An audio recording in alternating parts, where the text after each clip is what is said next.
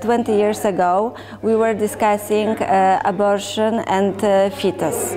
Now, after 20 years of talking about abortion, it is murder, Holocaust, and unborn child. The main problem is we have a restrictive law, but the biggest problem, the second big problem, is that even within this restrictive framework, women's rights are not respected.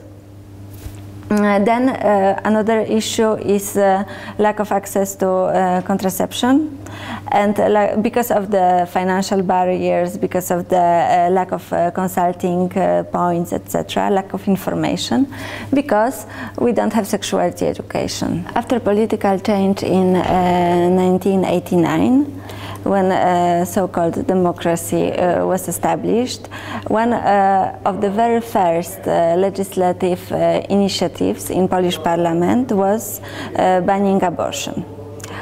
And the question is why? Obviously, there is a sort of trying to do something opposite to the communist regime that legalized abortion, and it was widely accessible during communist rule. But also you have to take into consideration the fact that many Polish politicians are very much influenced by the Catholic Church. In general, Polish society identifies itself strongly as Catholic, and obviously Catholic Church has a huge influence on both people and political agenda.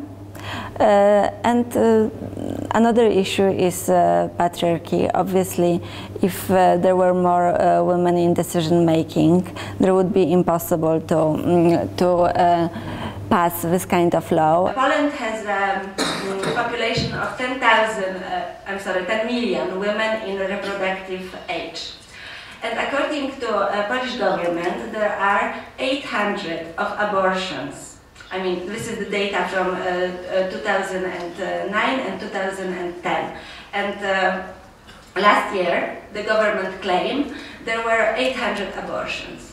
This is impossible. Very big problem is the fact that even within the existing legal frames, when abortion should be legal, it is difficult to obtain it because medical professionals abuse conscious clause, and there are different kind of barriers. So we try to assist women with at least this issue, because we cannot really help them so much with illegal abortions, but at least when the situation shows that woman is entitled to get this service, we do our best to assist her with convincing health professionals that they should provide the service.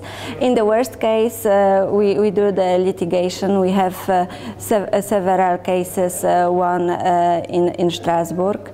Obviously, this is the ultimate solution. If you ask how Polish women cope with the situation, we have quite good, well-developed abortion underground, and also abortion tourism is growing. We can just tell this woman to open any kind of Polish daily, because you have one page of adverts for illegal abortion. It's only the question of price, which is so bad, because obviously illegal abortion is quite expensive in Poland, and especially it is problematic for women who are not paid enough, and women from disadvantaged groups who don't have possibility to raise the money. The issue of black alley abortion in Warsaw, in Poland, is very interesting, because in general we know from statistics of World Health Organization and different kind of health organizations that when abortion is illegal, it is often not safe. In Poland, because of the fact that it has been legal for many years, obviously doctors are still trained to do abortion. So, although it is illegal, it continues to be safe.